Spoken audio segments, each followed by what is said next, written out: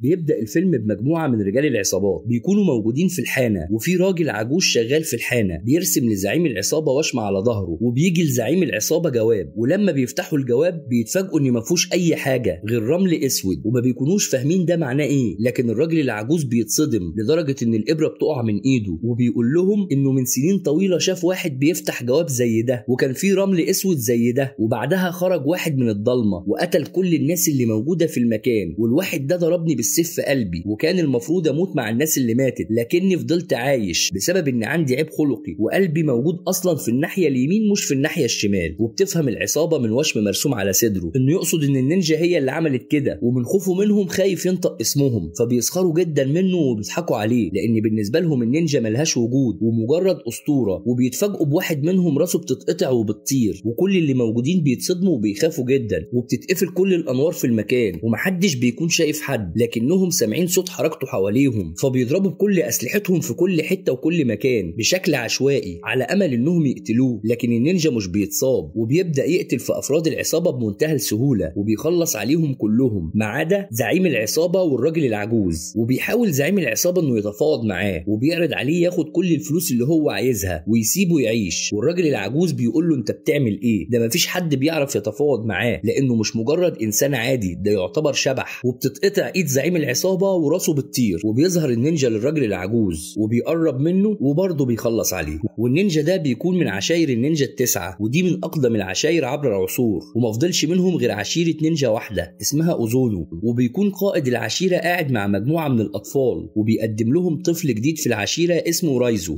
ومن قوانين العشيرة ان كلهم بيكونوا اخوات، والقائد بيكون اب ليهم كلهم. وبنعرف ان العشيرة دي بتخطف الاطفال الايتام وهم صغيرين عشان ما يكونش ليهم اي انتماء تاني غير للعشيرة، وبيدربوهم بقوة ومنتهى القسوة لدرجة ان الجروح بتعلم في جسمهم عشان لما يكبروا يكملوا مسيرة العشيرة ويكونوا قتلة مأجورين. والقائد بيكون مهتم برايزو جدا لانه شايفه مختلف عن الاخرين، وبيدربه بمنتهى القسوة عشان يكون قائد العشيرة من بعده، لدرجة انه في تدريبات الاتزان وخفة الحركة كان بيضربه على رجله لحد ما تنزف بشدة. وبيفضل رايزو يتألم طول الليل، وبتجيله بنت صغيرة معاهم في العشيرة اسمها كريكو، وبتكون مهتمية بيه جدا وبتعالج رجله، رغم ان ممنوع في العشيرة ان حد يساعد حد لان الضعيف ملوش مكان وسطيهم. وبيكبر رايزو وبتكبر كريكو، وبيكون باين عليهم انهم بيحبوا بعض. وفي اثناء التدريبات بيدخل رايزو قتال مع زميله ريك كنوع من انواع التدريبات العمليه لرفع المهارات القتاليه. وريك بيقاتل رايزو بقوه وغل لانه بيحقد عليه عشان شايف ان القائد بيميزه عنهم كلهم، وبيقدر ريك انه يهزم رايزو ويخليه يتألم. فبيتضايق القائد جدا ان رايزو اتألم، وبيضربه بقوه وبيكسر ضلعه، وبيقول له ان هو ده الالم الحقيقي،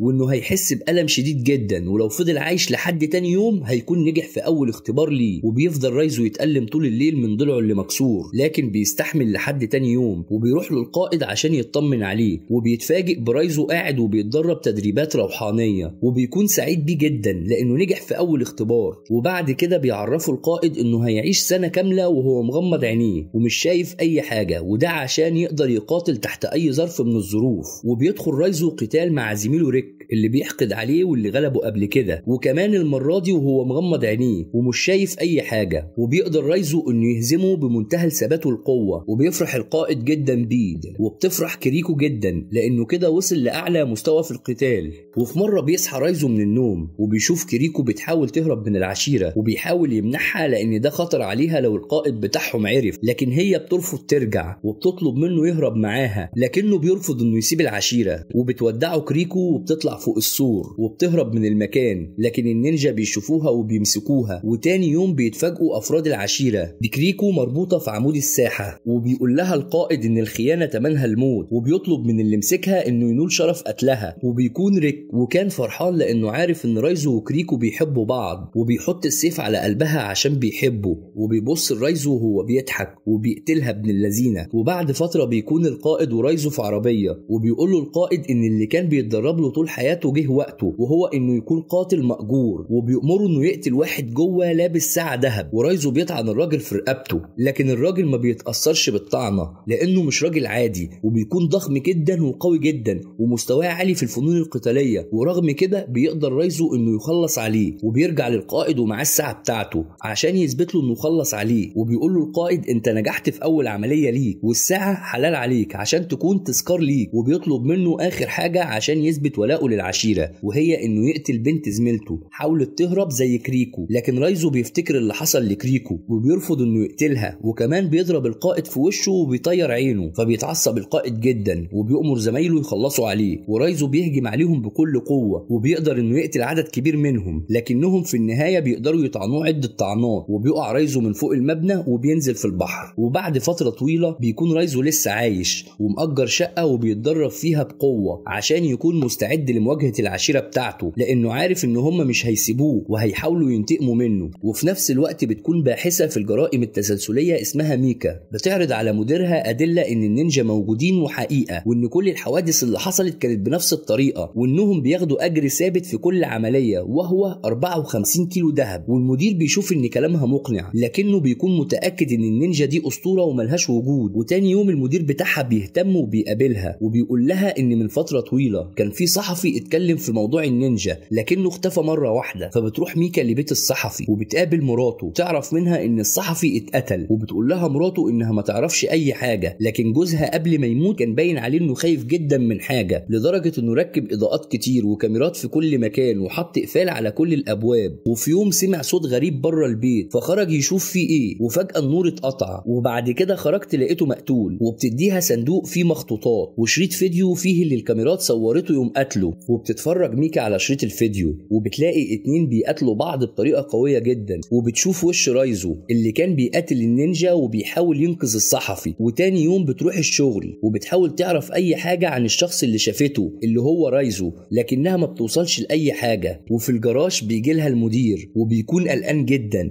وبيعرفها ان في ناس عرفت انهم بيدوروا في موضوع النينجا، وبيديها مسدس تخليه معاها، وبيقول لها لو حست باي حاجه تبلغه على طول. وبتروح ميكا البيت وبتتفاجئ ان النور مقطوع، وبتكون خايفه جدا لانها عارفه ان النينجا قبل ما بتهجم على حد بيقطعوا النور، وبتمشي ببطء وهي مرعوبه، وبتتفاجئ بجواب قدامها، ولما بتفتحه بتلاقي فيه رمل اسود، وبتحس ان في حد في البيت وكان خلاص هيقتلها، لكن بينقذها واحد تاني وبيقاتلوا بعض هما الاتنين. وميكا ما بتكونش شايفه حاجه لكنها سمع صوت الاسلحه والقتال، وبيقدر رايزو انه يخلص على النينجا، وبيقول لميكا انه جاي عشان يساعدها وانها تثق فيه، وان المسدس اللي معاها مش هينفعها بحاجه مع الناس دي.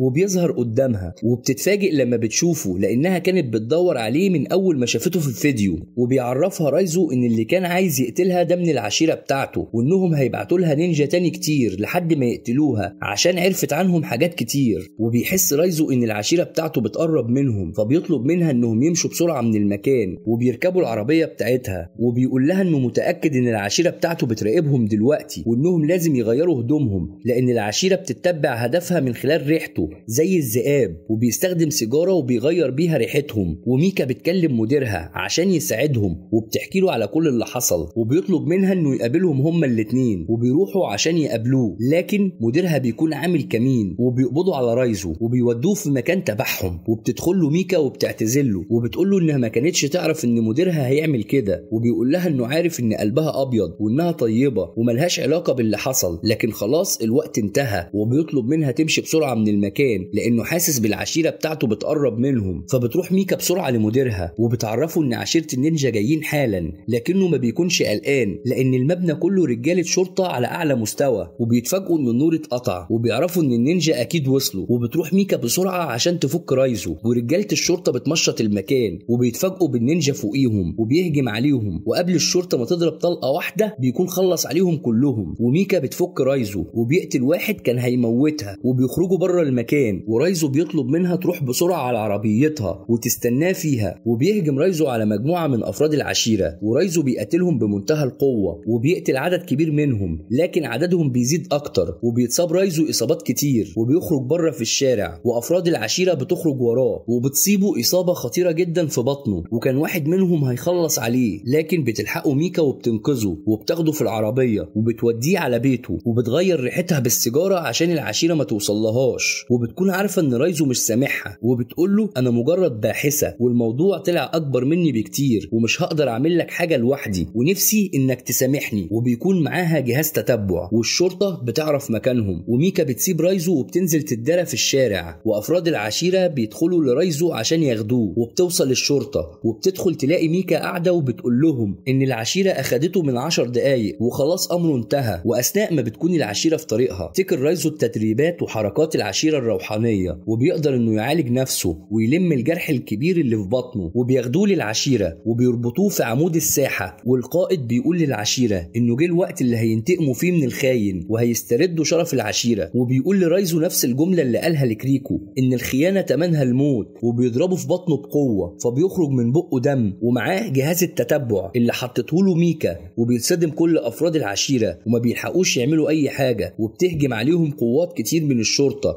وبيضربوا عليهم نار كتير جدا، وبيضربوا طلقات مضيئة عشان لو النينجا قطعت النور، وبيقتلوا في افراد العشيرة. وميكا بتحاول تفك رايزو بسرعة وبيسألها انت اتأخرت ليه، وبتقول له انت عرفت ان احنا جايين. قال لها مجرد اني كنت نايم فده مش معناه اني ما اقدرش اسمعك واسامحك. والشرطة بتقتل في افراد العشيرة، وبيدخل رايزو عشان يقتل ريك وبيهجم على مجموعة من العشيرة، ورغم ان عددهم بيكون كبير الا ان رايزو بيقدر انه يتغلب عليهم. وبيفضل ريك اللي بيقول له ان جه الوقت اللي هيقتلوا فيه، وبيهجم عليه بكل قوته. وريك كان تقريبا اقوى واحد في العشيرة، لكن رايزو بيقدر انه يخلص عليه ويقتله. وبيدخل لقائد العشيرة اللي بيحاول يأثر عليه وبيقول له انه لسه بينتمي للعشيرة، لكن رايزو بيضربه بالسلاح والقائد بياخده منه بمنتهى السهولة. وبيتصدم رايزو من سرعته وبيختفي القائد وبيظهر له في مكان تاني وبيضربه بقوة، لكن رايزو عاش طول حياته يتدرب عشان اللحظة دي. والقائد بيتحرك بمنتهى الرشاقة في المكان زي الشبح بالظبط، وبيفاجئ رايزو بضربات قوية وكان خلاص هيقتله، لكن بتلحقه ميكا تضرب النار على القائد، لكن القائد بيطعنها بالسيف في قلبها، فبيتحول رايزو وبيتحرك زي الشبح وبيشرح القائد، وبيتحرك زي ما كان القائد بيتحرك، وبيضربه بقوة وبيطعنه بالسيف وبيقتله وبيخلص عليه. وبيشيل ميكا وهي فاقدة الوعي وبيخرج بيها، وبيحاول انه يستخدم القوة الروحانية عشان ينقذها. تاخد ميكا نفسها ومديرها بينده على المسعفين، وبتفوق ميكا وبتقول لهم ان قلبها موجود اصلا في اليمين مش في الشمال. وبعد كده رايزو بيفتكر كريكو لما قالت له يهرب معاها وهو رفض،